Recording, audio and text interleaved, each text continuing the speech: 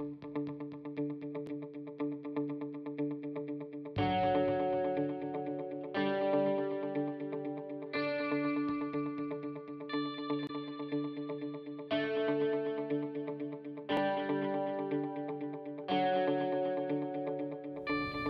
I'm Dr. Matthew Boes, and welcome to our video series.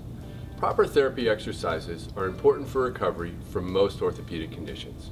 I've designed this series to provide you with up-to-date therapy regimens that you can access at home, in the gym, or on the road. I hope you find these videos helpful, and best of luck in your recovery.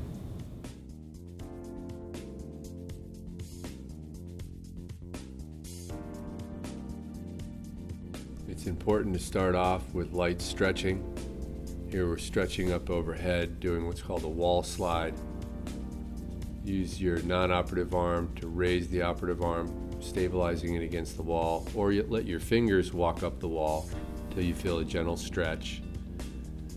As your motion improves, you can kneel into the wall to get those last little bits of motion up overhead.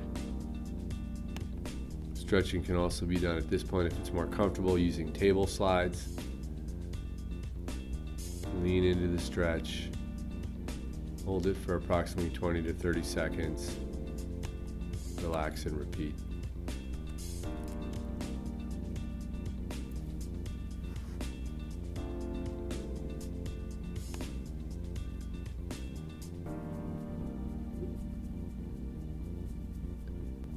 This can also be done stretching out to the side with your elbow facing the table and your shoulder facing that way, leaning over to the side. Let your arms stretch out.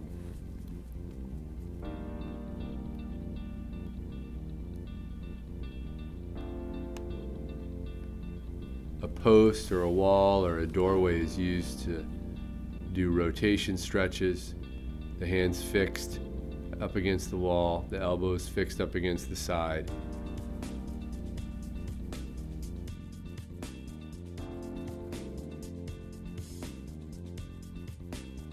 Cross-body stretching helps loosen up the back part of the shoulder.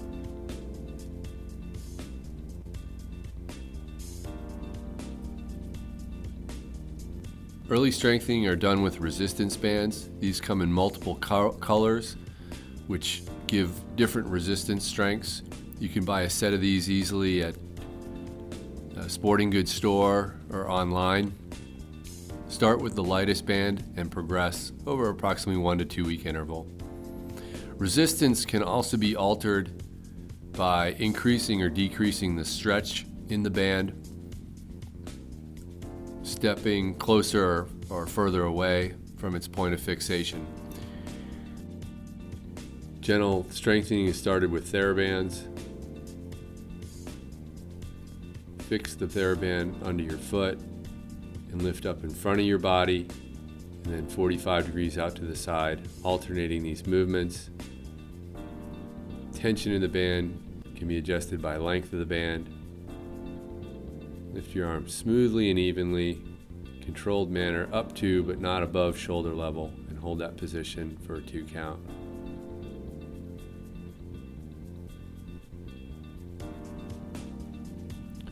Keep your elbow against your side. Rotate from your stomach out to the side to strengthen an external rotation. Hold the final position for 1 or 2 counts.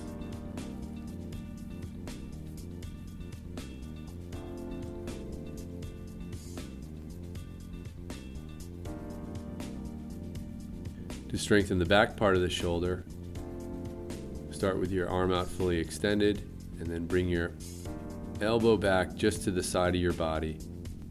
Slow and controlled. Hold the final position. Try not to bring your elbow back much further than the plane of your body.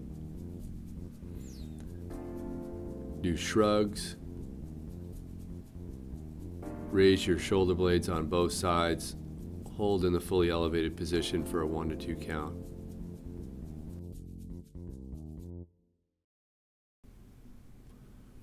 Scapular strengthening is done by doing retraction exercises as shown here. Try and pinch the shoulder blades together. Bringing your elbows back, pinching the shoulder blades and holding for a 2 to 3 count. This begins to strengthen the muscles around your shoulder blade.